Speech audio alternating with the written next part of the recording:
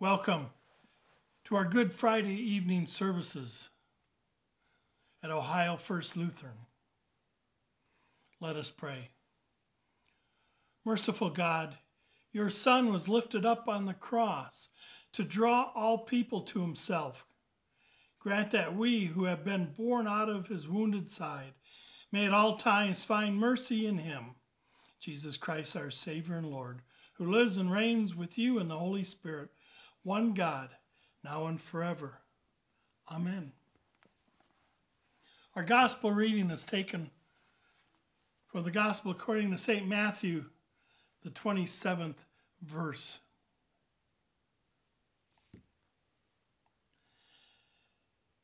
And then they came to a place called Golgotha, which means place of the skull. The 6th hour came, and there was darkness all over the land until the 9th hour. And about the 9th hour, Jesus cried out with a loud voice, saying, Eli, Eli, lama sabachthani, that is, my God, why have you forsaken me? And some of the bystanders hearing it said, This man is calling Elijah. And one of them at once ran and took a sponge filled with sour wine and put it on a reed and gave it to him to drink. But the others said, Wait, let us see whether Elijah will come to save him. And Jesus cried out again with a loud voice and yielded up his spirit. And behold, the curtain of the temple was torn in two from top to bottom, and the earth shook, and the rocks were split. The tombs also were opened, and many bodies of the saints who had fallen asleep were raised. Coming out of the tombs after his resurrection, they went into the holy city and appeared to many. When the centurion and those who were with him keeping watch saw what had happened, they were filled with awe and said, Truly, this was the Son of God. The gospel of our crucified Lord.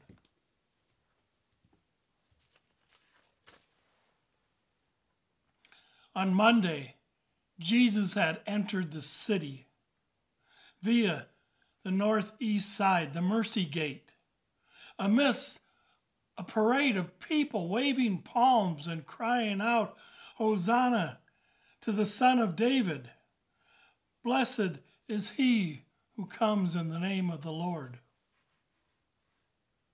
Friday morning, there was another parade on the west side of Jerusalem, from the headquarters of Pilate the governor, north to a hill called Golgotha, the place of the skull. The streets were lined with people then too. Some were mocking, while others cried, both along the parade and in following the guests of honor, if you could call them that. There were 3 men carrying crosses. One was the same man who was honored by the Palm Parade. Quite a difference a few days makes.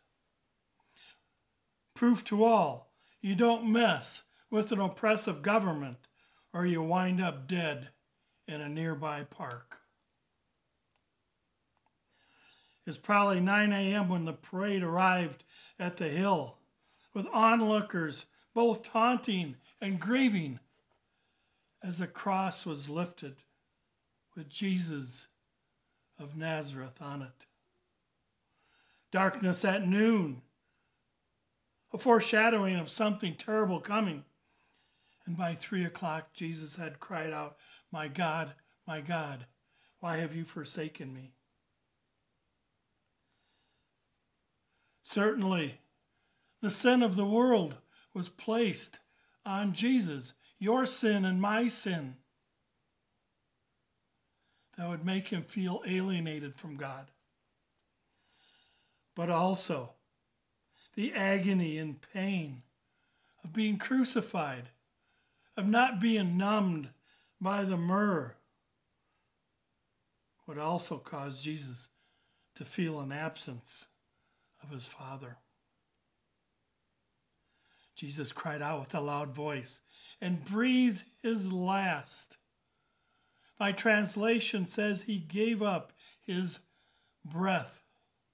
He gave up his spirit. It's a hint, as the other gospel writers have noted, that Jesus was in control, even to the end.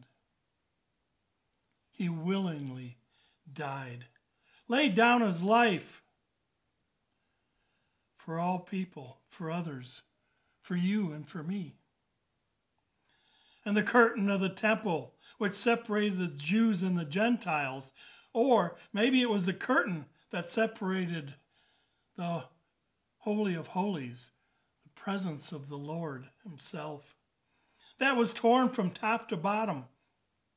In either case, whichever curtain, it removed the barrier that was separated people from each other and separated people from God, signifying that all people can approach the throne of God to come into his presence in person.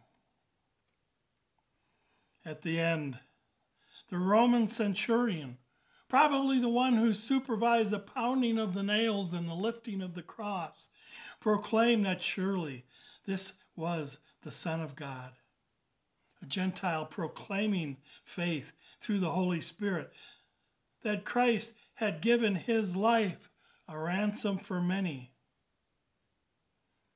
For him, a Roman, for you and for me. Tomorrow we will talk about Jesus, who was taken down from the cross and laid in the darkness of the tomb. Let us pray.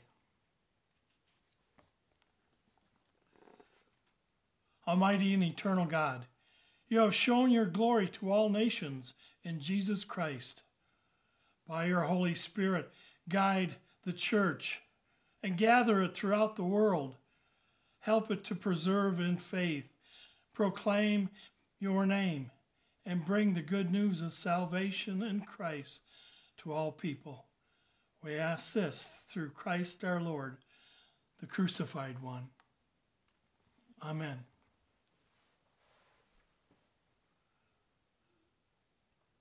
Let us go in silence,